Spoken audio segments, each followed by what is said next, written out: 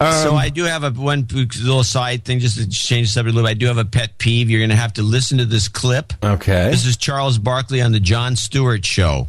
Okay. Pet peeve coming up. Between his shoes and the floor. It's very sad.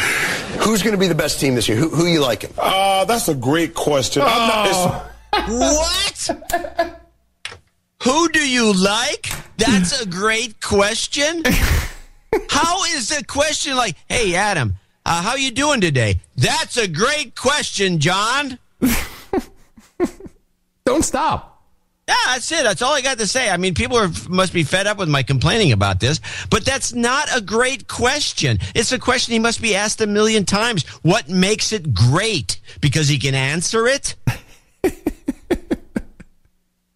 We've got to have a way to finish up this great question rant. I got you. Did we do the one for last week, the last show that had a great question rant? It's always the same.